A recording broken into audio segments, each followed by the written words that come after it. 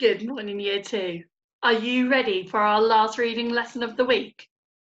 Let's start. For session 2 today, our question is, how do brilliant readers answer questions on the text and make inferences? I know you're going to be experts at this today. We're going to begin by reading some common exception words from the text. We'll recap the text, the bear and the piano. And then we will answer questions by finding the answer in the text. So get your fingers ready to point to the screen. We will end today by answering more questions and then comparing it to another story. Let's check you've got everything you need today. Have you got a pencil? Yes.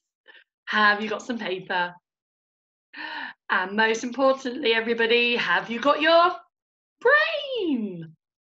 I'm sure you've given it some lovely breakfast this morning, or maybe even a snack by now to keep it going. So today we're going to start by reading some common exception words. These are all found in our story today. We've got the word friends. Can you spot it? Well done. I'm going to read them round in a circle and then do the middle ones. Something, thought, when, every, father, would, beautiful, after. I'm going to challenge you now. Can you find when? Well done. Can you find father? Well read, it's at the bottom. Can you find friends? Brilliant, it's above, beautiful. Now, I would like you to put me on pause and see if you can read all of the words. If someone's at home with you, they might even like to time you to see how fast you can read them all. Pop me on pause now to read the common exception words.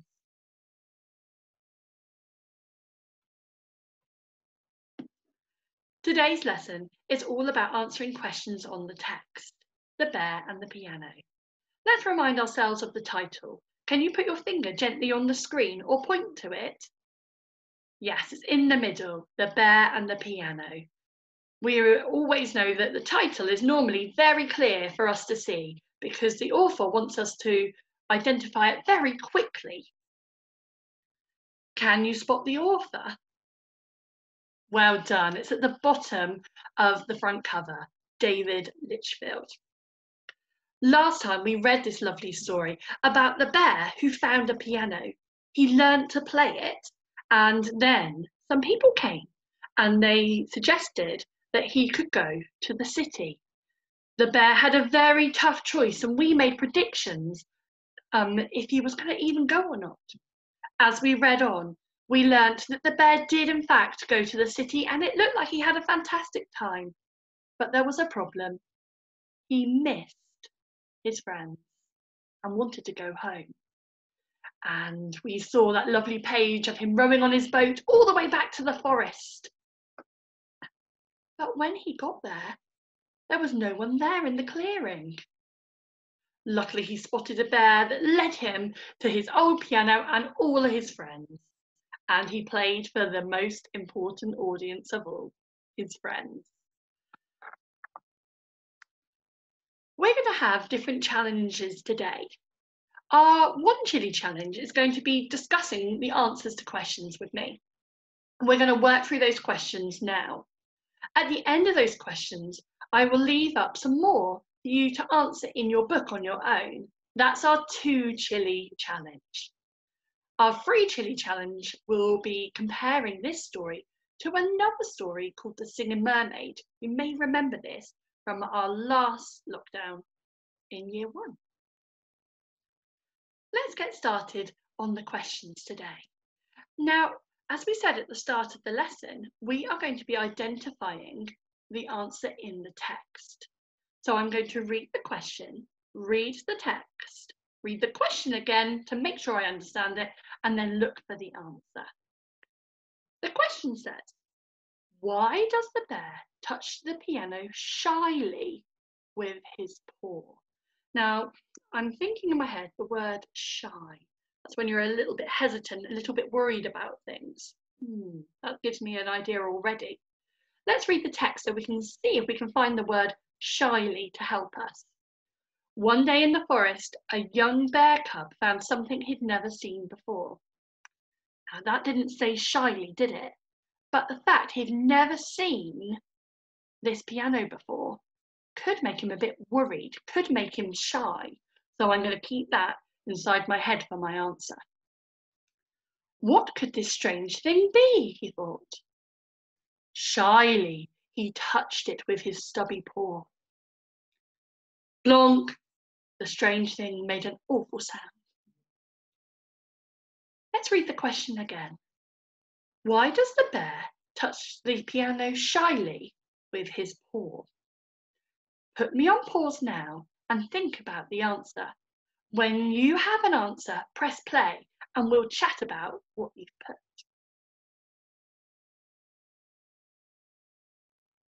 Have you got an answer ready? Well done, everybody. Your answer could be similar to mine. Now, we noticed that he had never seen this thing before. He didn't know what it was. I think that he touched the piano shyly with his paw because he had never seen it before and he didn't know what it was. We can see from the text that he thought it was a strange thing. Can you put your finger on where it says strange thing? Well done. And that means that could have made him worried. So I would imagine that in your answer, you will have all of those kind of things. Well done if you did. Let's look at our next question. Remember, our routine of answering these retrieval questions is read the question, read the text, read the question again, put your finger on where you think the answer could be. What did the bear dream of? Oh, I'm looking at the important word dream in that question. That might help me find the answer. The sounds that came from the strange thing were beautiful, and the bear had grown big and strong and grisly. Did that give us the answer? When the bear played, he felt so happy. The sound took him away from the forest, and he dreamed of strange and wonderful lands. Let's read the question again. What did the bear dream of? Now, did you hear the word dream or dream? Put your finger on it now. This is where we'll find the answer. What did the bear dream of? It tells us he dreamed of strange and wonderful lands. Well done if you spotted that. Put me on pause and say the answer in a sentence. Well done, everyone. I bet you could have just used the sentence at the bottom. What did the bear dream of? He dreamed of strange and wonderful lands. Well done, you. Next question. I'm going to see if you can do this one on your own.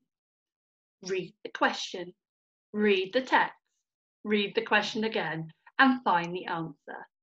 Put me on pause now.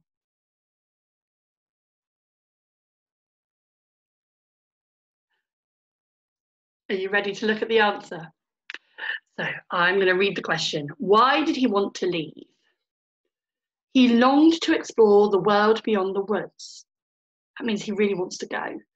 To hear more wonderful music and to play bigger and better than before.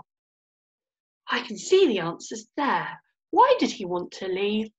To hear more wonderful music, to explore the world, and to play bigger and better than before.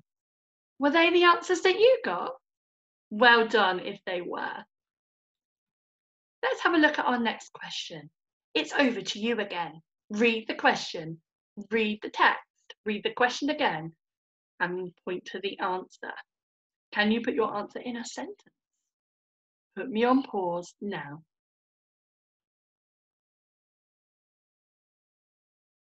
How did you get on, everybody?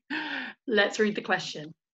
How do you know that the audience thought the bear was great at playing with the piano? Great at playing the piano. Let's read the text. Every night he performed with such passion and grace, to wild applause and standing ovations and huge admiration.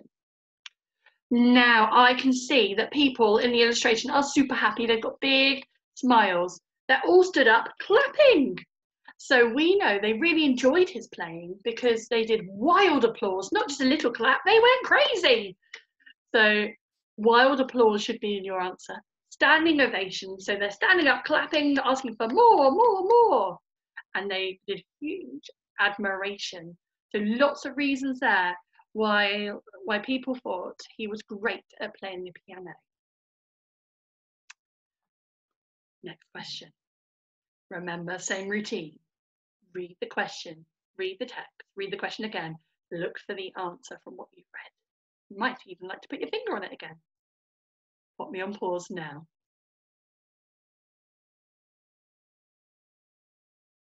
How did you go? Did you put me on pause? Our question was, why did he want to go home? Let's read the text. The city was everything he had hoped it would be, but deep down, something tugged at the bear's heart. I wonder what it could be. This is going to be our answer. He had fame and awards and all the music in the world, but he missed the forest. Bingo. He wanted to go home because he missed the forest. And he missed his old friends. And he missed his home. We had 3 reasons there why the bear wanted to go home. Did you get them all? Well done if you did. If you didn't, can you spot them in the text now? That was the end of our Chili 1 challenge. We're going to move on to Chili 2. So if I move myself, there you go, you can see the 2 chilies now. On the screen, you'll see 4 questions. I would like you to put me on pause in a minute, and I'd like you to write the answer to these questions in your book. So we have, why do you think the thing made an awful sound when the bear touched it? Why are the sounds now beautiful rather than awful? What tugged at the bear's heartstrings, making him want to go home? And why are the bears the most important audience of all? If you need to see any of the pages, you can go back to our last video and pause them on the screen, or in this video too. So put me on pause now and write in your book the answers to these questions.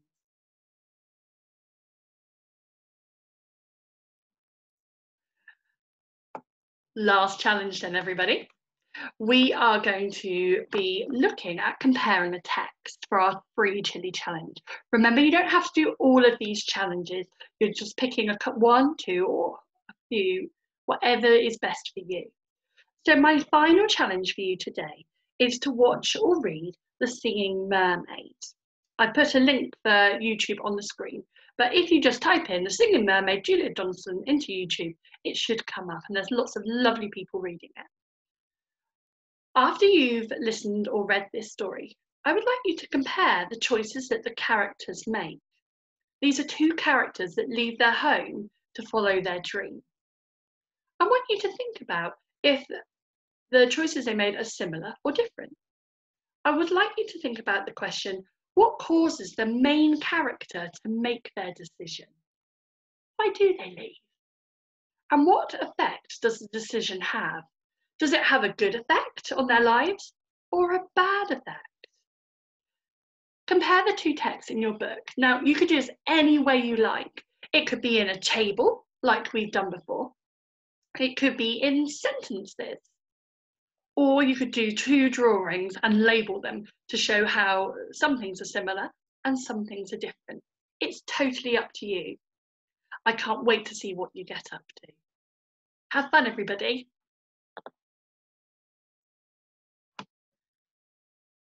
Last of all, it just leaves me to say a huge well done from myself and all the Year 2 teachers and TAs.